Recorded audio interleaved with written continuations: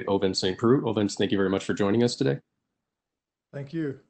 We'll take our first question from Gabriel Gonzalez with Cageside Press. Your line is open. Hey, OSP, how are you? I'm doing good. How about you? I'm doing pretty good. I want to start. I was on your Instagram and I saw that Kevin Holland wants the secrets to the Von Preux choke. I mean, are you going to be meeting up with him sometime if he's healthy? Definitely. We got the same manager, so we definitely been around each other. So I mean, I haven't got a chance to respond back to him, but I'll definitely end up showing him how I finish it. This, I believe your third fight of the year. We've heard about different closures happening once again around the country. I'm just wondering, has your training situation been affected or changed with everything going on in recent weeks? No, not necessarily. It's just like the fight that I had back in September or whatnot. I couldn't worry about that. And my primary focus is to train, and that's what I've been doing. And if I start worrying about other little stuff that's happening around me, I won't focus on training. I mean, it's something I can't control, so that's why I don't worry about it. Understood. There's a lot going on at light heavyweight lately. I wanted your thoughts. How do you think things play out potentially with Adesanya and Jan Blachowicz? Man, to be honest, I didn't even know about that fight until this week. I just kind of, actually until like yesterday. So, you know what? I don't know. I really don't know. I could say I'm interested in it, but not necessarily.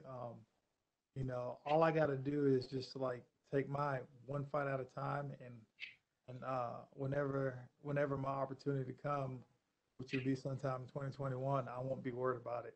But that's when I start worried about it. But until then, it's just like I don't really think about it, just because with the 205 division, a lot of things are going to shake up, and a lot of things usually end up shaking up, and it's going to continue to happen too. My final question to talk about what you have going on. Can you just give me your thoughts on Jamahal Hill as an opponent and what he brings to the table? I mean, he's a young, hungry fighter. You usually have fighters that come in, they're young, they're hungry. You win your first couple bouts or whatnot, you feel really good, you feel unstoppable. But he always got to remember, I've been in this game for a while too. So I mean, he do have a lot of threats, but I think overall I have more threats than he does. Okay, thank you. Thank you. We'll take our next question from Jordan Ellis with Low Kick MMA. Your line is open.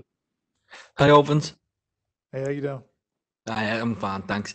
So this is kind of the second up and comer you're facing on the bounce now, and you're a guy who we've known for being, at the top of the division for so long.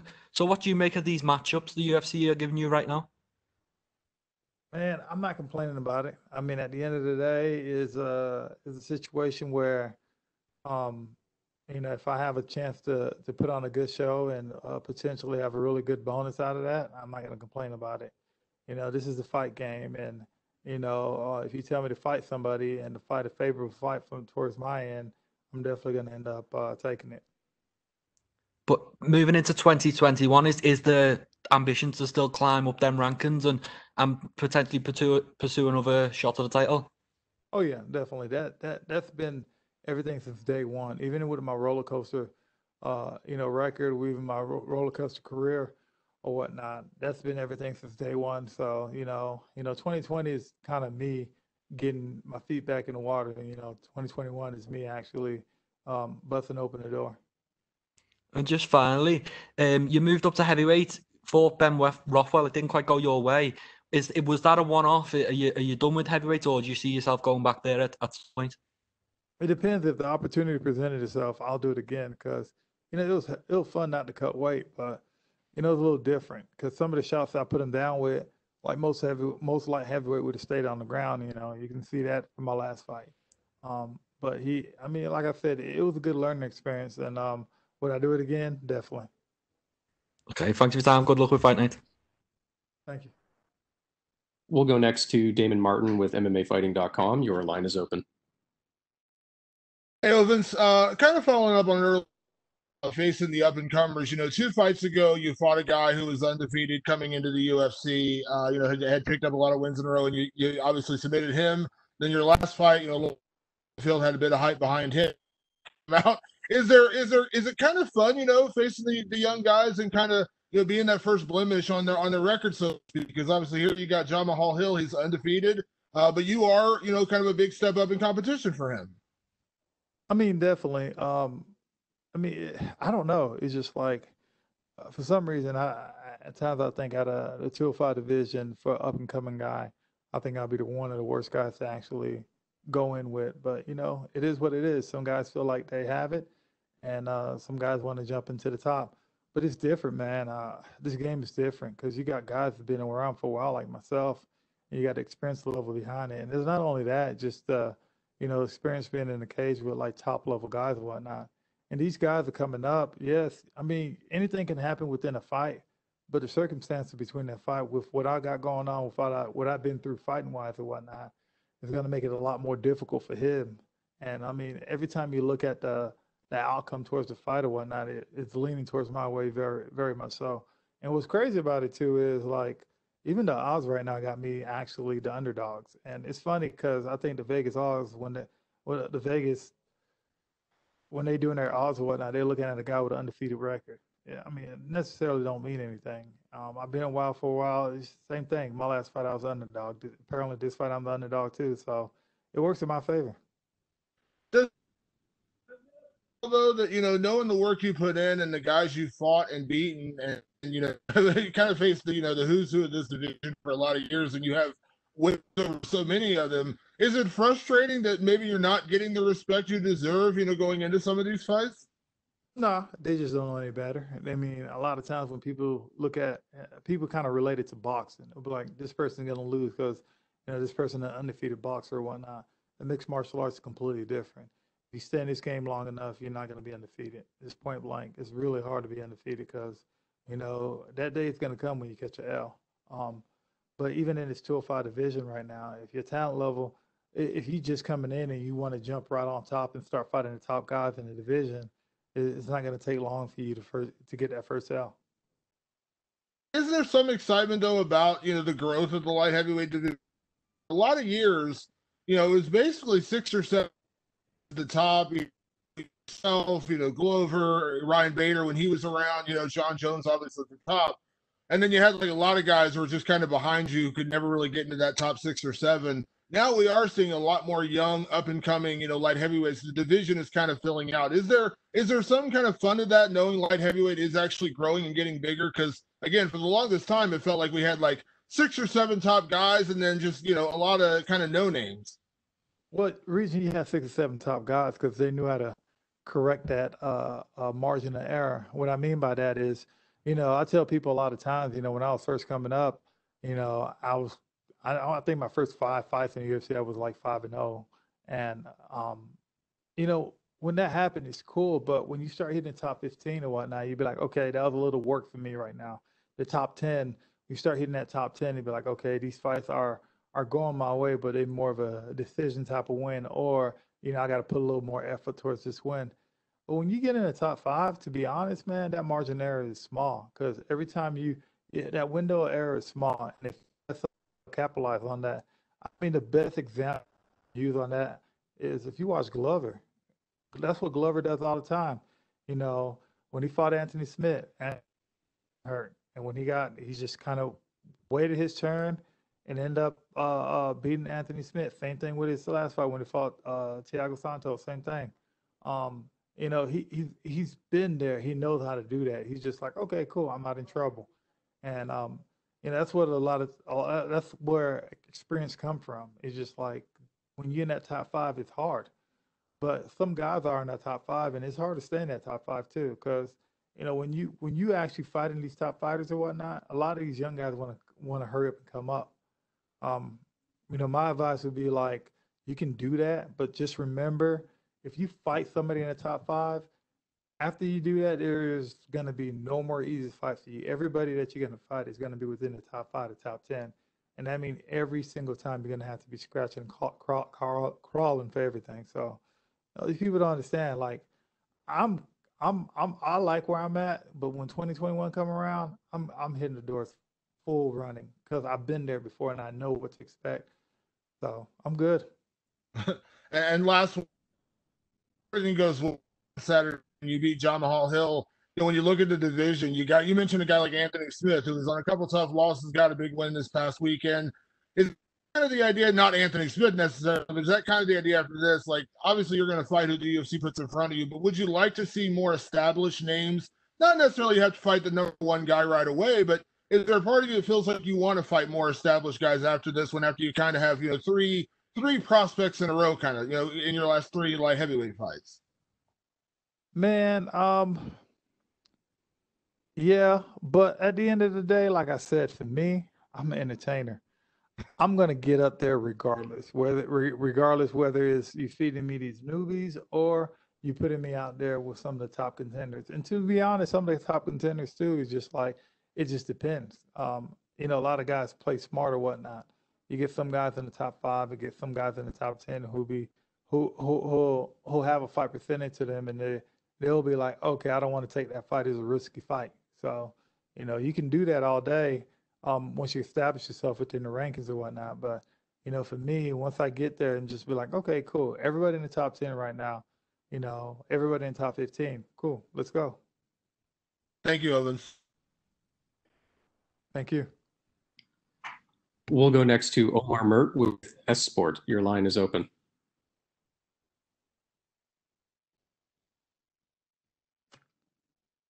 Owens. Well,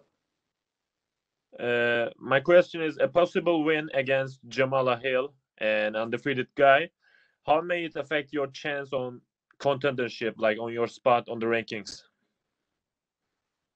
that's something I'm not thinking about right now. All I'm thinking about is pretty much getting my hand raised at the end. Um, the thing about the UFC, even with the rankings, the UFC don't really care about the rankings. They like guys putting on shows. So if I go out there and put on a show, that's all that matters. And I think that's one of the reasons I've been one of the, I guess, deactive light heavyweight. So as long as I put on the show, I'm pretty good. I'm not worried about the rankings right now. What do you think, like, how, without John Jones on the picture, how many wins it takes to the title shot for you? How many straight wins? To be honest, I don't know. I'm thinking either, 3, 4, or 5 wins. But like I said, at the end of the day, it's just me doing one fight at a time. And I don't like thinking like multiple fights ahead of time. I mean, I'm not focusing on the task at hand. So as long as I have this one fight in front of me and I keep on going that way, I'll be fine. So last question, like you are 37, and how long you want to keep it going? To be honest, I don't know, man. My last fight, I felt amazing. And this fight, I'm feeling Danny the same way. Um, it depends. Like I'm taking care of my I'm taking care of my body pretty good. So as long as I can keep going, I'm gonna be one of the guys that, I'm not gonna quit the game unless I know I need to. Like even when I played football, people were telling me, why'd you quit playing football? And I was like, I never quit playing football. Football quit on me. With mixed martial arts, it'd be like, I love this game. I'm not gonna quit on mixed martial arts until mixed martial arts quit on me. But I'll know when my time comes too. Thank you, Owens. Thank you. We'll go next to Gabriel Gonzalez with Cage Side Press. Your line is open.